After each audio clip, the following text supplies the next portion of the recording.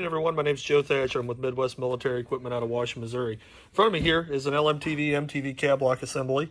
This particular one needs the seals rebuilt in it. Today we're going to show you how to rebuild the seals in a cab lock.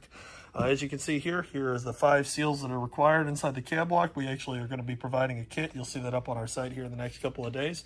Tools required for the job is an 1 3/4 socket, a pair of snap ring pliers, a pick, a dowel punch, pair of needle nose pliers, and a soft blow hammer.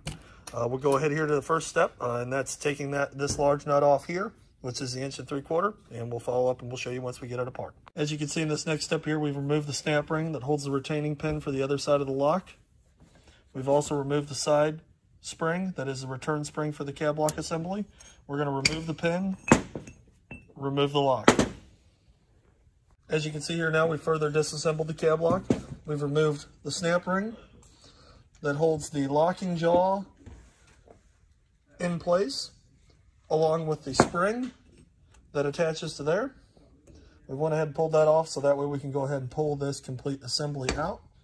The pin just has a small snap ring that goes on it there, which will be reused. See here, we've got the nut that we've removed. It's the retaining nut that actually holds the spring in, and then the plunger. As you can see, the inside of the cab lock and the seal in there. We're going to go ahead and clean these parts up, and then we'll go back to the reassembly process. Next, you can see we've removed the inner O-ring, along with the internal wiper seal, which this is all going to get replaced here in the next clip. Next step, we're going to remove the seal and the retaining cap here, which pops out, and the new one will go right back in after we get this cleaned. All right, as you can see here, we've went ahead and installed the new O-ring, along with the new wiper seal. They just simply press into place. The pick comes in handy for this step here.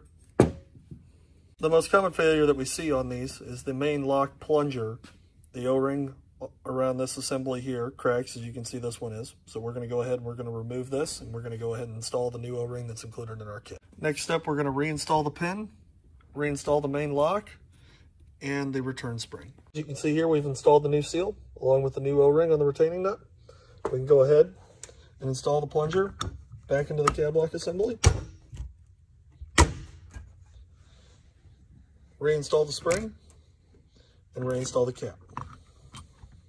So here we are, finished rebuilt assembly. All you'll have to do, reinstall your 90-degree elbow fitting into this port right here, remount it on the vehicle, and you'll be good to go. If this looks like too much of a task for you, or you don't think you can handle it, you're at home, we also do accept these for cores. And we do have new ones on the shelf ready to ship out. Thanks for watching.